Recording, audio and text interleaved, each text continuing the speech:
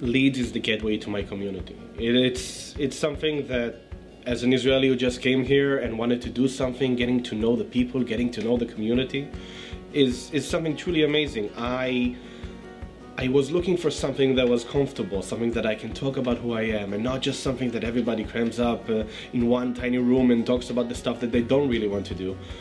Instead, I just found a welcoming community and a welcoming people that I can actually talk about what I think and what I really want to do here in Boston, Jewish-wise. What Leeds created for me is just a small community of people that I interacted on a weekly basis. But what did more is it inspired me to make a bigger community here in Boston. Leeds really made me feel comfortable about who I am as an Israeli. It was about, you know, I didn't know really how to talk about myself before that, or about my peoplehood, about my country.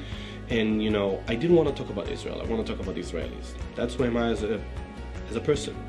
And Leeds really gave me that platform, really gave me that context to talk about that freely.